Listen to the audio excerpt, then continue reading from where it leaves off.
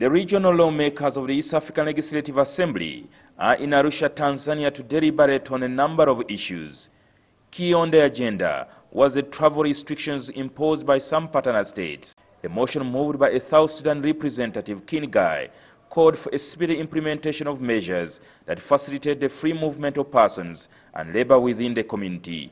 There were South Sudanese who were arrested in Kenya on flimsy reasons. I said they are arrested in their homes because they don't have visa and don't have a document to enter. They say on several occasions, East Africans are stopped by immigration officials from crossing borders to another partner state, which infringes on the Common Market Protocol that all states signed. People, when they are going to the market, they come to the one-stop border post and they are given a pass to go to the market.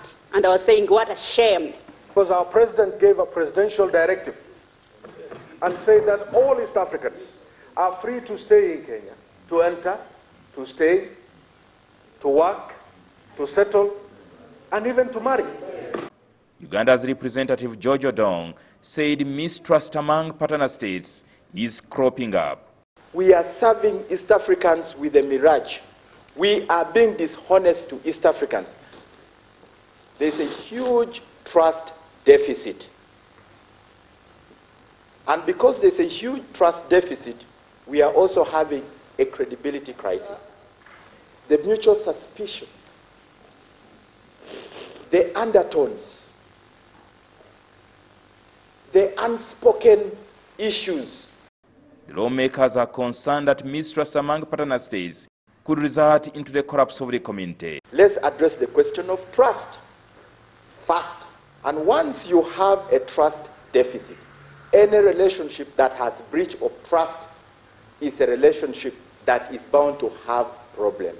The reality is we are still so much fearful of each other.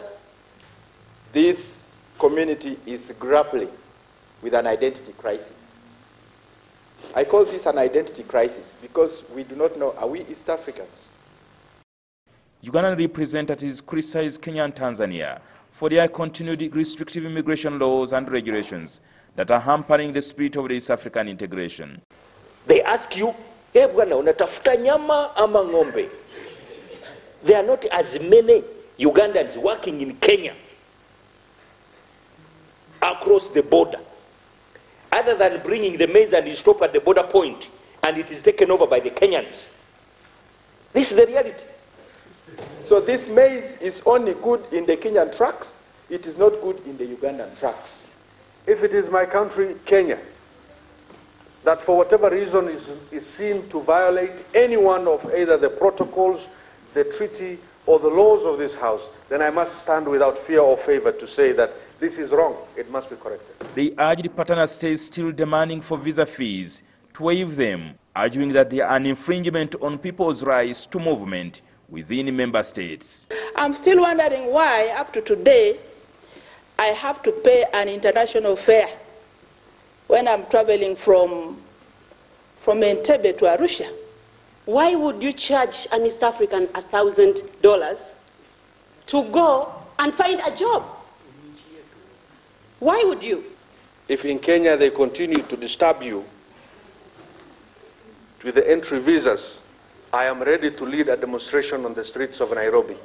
But most of these partner states have been directed by the council to harmonize most of our national laws. Jingo Francis, NTV, in Arusha, Tanzania.